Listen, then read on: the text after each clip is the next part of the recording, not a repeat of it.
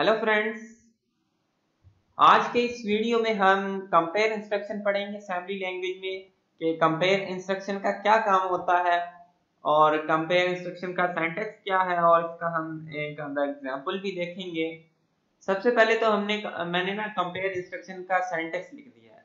हम compare instruction के लिए निमोनिक सीएमपी का इस्तेमाल करते हैं, उसके बाद डेस्टिनेशन और सोर्स। ठीक है, ये हमारा कंपेयर इंस्ट्रक्शन का सिंटैक्स है। याद रखें, जो कंपेयर इंस्ट्रक्शन है असेंबली लैंग्वेज में ये बहुत ही इंपॉर्टेंट है। ऐसा समझिए कि कंपेयर इंस्ट्रक्शन के बगैर हम ना असेंबली लैंग्वेज में डिसीजन नहीं कर सकते। ये कंपेयर इंस्ट्रक्शन इफ कंडीशन है असेंबली लैंग्वेज की। ओके, सो इसको समझना बहुत ही इंपॉर्टेंट है, इसका बहुत ज्यादा इस्तेमाल होता है आगे जाके। तो सबसे पहले हम देखते हैं कि इसका जो इस्तेमाल है वो किस हिसाब से होता है। हम इसका इस्तेमाल करते हैं डेस्टिनेशन और सोर्स दोनों ही इसके अंदर हम यूज करते हैं। और कंपेयर इंस्ट्रक्शन क्या करती है, हमारी डेस्टिनेशन और सोर्स को कंपेयर करती है। और कंपेयर करने के बाद क्या होता है कि हमारे जो फ्लैग रजिस्टर हैं वो एक्टिव हो जाते हैं। तो वो एक्टिव कब होते हैं?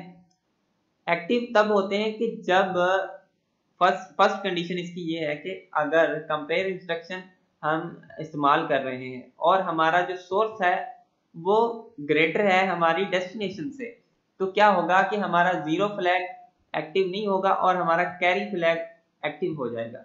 ओके, यानी 1 हो जाएगा, राइट। उसके बाद अगर हमारा जो डेस्टिनेशन है वो ग्रेटर है सोर्स से, तो ना ही हमारा जीरो फ्लैग एक्टिव होगा और ना ही हमारा कैरी फ्लैग एक्टिव होगा। अगर डेस्टिनेशन और सोर्स दोनों इक्वल हैं तो हमारा जीरो फ्लैग एक्टिव हो जाएगा और कैरी फ्लैग एक्टिव नहीं होगा।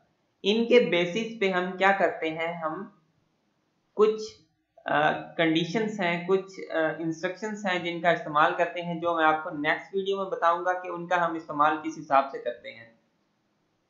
सो लेट्स चेक, मैं आपको चेक करवाता हूँ क्या वाकई ऐसे होता है, वाकई जो हमारे फ्लैग्स हैं वो इफेक्ट होते हैं इनसे।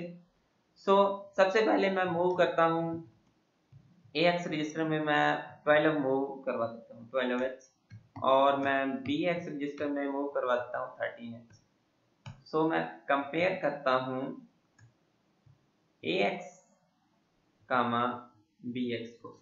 अब AX और BX में जो ग्रेटर है वो क्या है? ग्रेटर है हमारा BX है, और AX हमारा क्या है? लेस देन BX है। तो इसमें क्या होना चाहिए? अकॉर्डिंग टू कंडीशन हमारा कैरी फ्लैग एक्टिव होना चाहिए। सो मैं आपको दिखाता हूँ इम्यूलेट करके क्या वाकई कैरी फ्लैग हमारा एक्टिव हो रहा है। So let's check.